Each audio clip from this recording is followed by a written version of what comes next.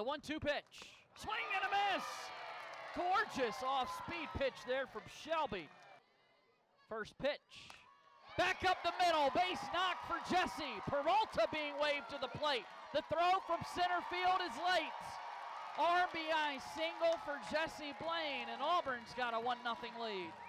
The 2-2 pitch. On the ground, left side and through. Deflected off Jenna Laird's glove, and she's safe. Annabelle Weidrer with an 0-1 count to Frizzell. Line straight to Denver Bryant. Awesome. For the first out of the 4th inning. Lauren Krings, the pitcher. She fires. And McConaughey will bloop this one into right field. And Packer had to hold up, but is able to make it to second base with ease. So a single through the right side for Carly McConaughey. Great job there from Auburn. Auburn 1, Missouri 1. Here's the pitch. Lisenby grounds this one up the middle, off the glove of Krings. Lisenby hustles down, and she's safe. All runners are safe.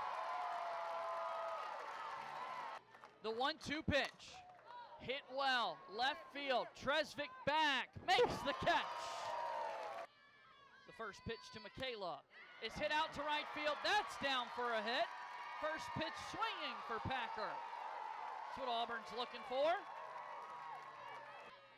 First pitch. Hit out towards right field. That's drifting. That ball is down.